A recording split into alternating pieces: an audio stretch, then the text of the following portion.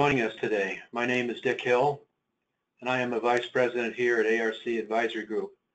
Today I have Craig Resnick, ARC Vice President, and part of the team that developed the HMI SCADA software evaluation and selection guide. Hello, Craig. Hi, Dick. Great to be here with you today. The first question I have is, what was the motivation behind creating such a guide document? Thanks, Dick. The motivation behind creating such a guide document is due to the fact that HMI SCADA software is becoming more mission critical, especially with new technologies such as IoT taking hold. HMI SCADA software's impact can be felt from the factory and plant floor through production management and IT, including communications to devices ranging from sensors to both local and cloud-based servers. New technologies such as cloud, virtualization, mobility, and analytics are becoming increasingly important capabilities for end users and OEMs who deploy the latest HMI SCADA software systems to consider.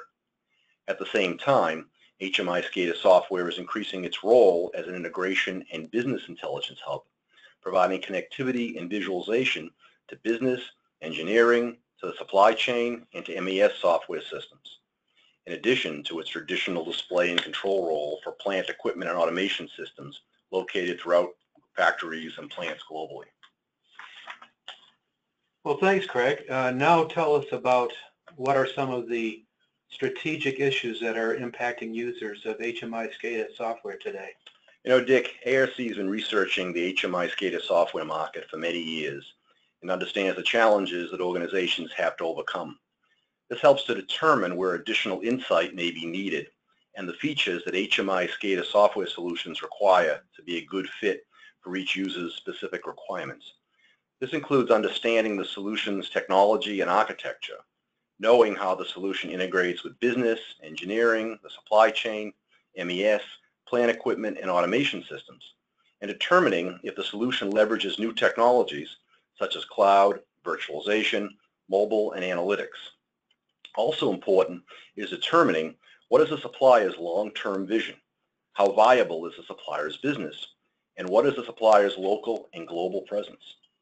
Other issues include knowing what operating systems are leveraged by the solution, how does the supplier deal with software upgrades and patch support, what is the version release frequency, what are the hardware platform requirements, and what are the supplier's primary support models, such as training and services.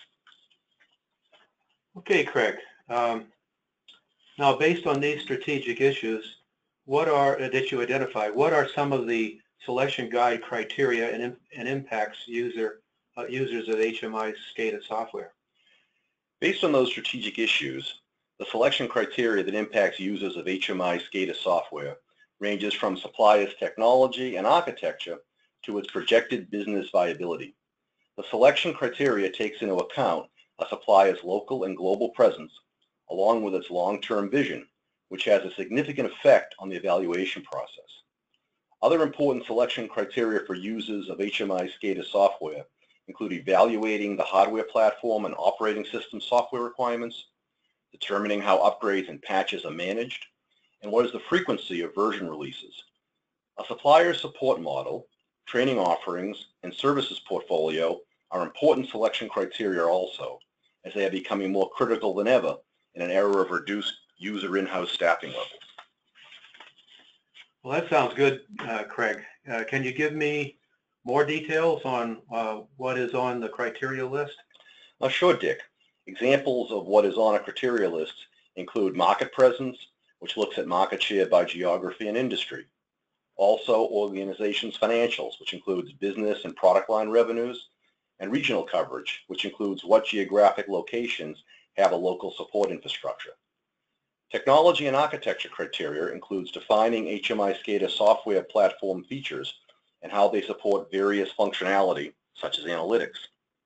Platform specification criteria includes defining operating system and hardware platform requirements, what add-on apps are available, such as MES and historians, and the ease of connecting to other platforms, such as ERP.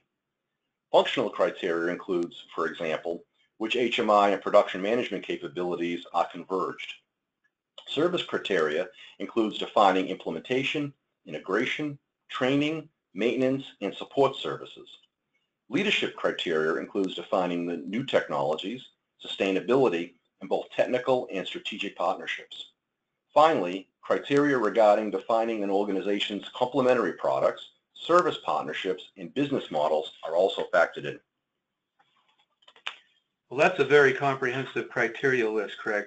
What else would be covered in the HMI SCADA software evaluation and selection guide?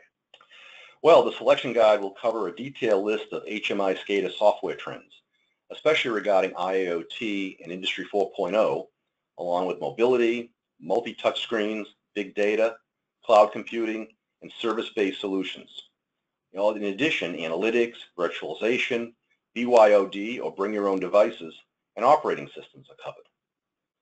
Also covered are what do HMI software users seek, industry and regional trends, and strategies for buyers of HMI software. There are factors that both contribute to and inhibit HMI SCADA software adoption that are included, as well as both qualitative and quantitative analysis of all the major suppliers of HMI SCADA software, supplementing the selection guide with global, regional, and industry market shares. This provides the user with a full comprehensive set of tools to help evaluate and select the best HMI SCADA software solution that specifically fits their application's own unique criteria. Well, again, thank you, Craig, for the explanation of the HMI SCADA software evaluation and selection guide.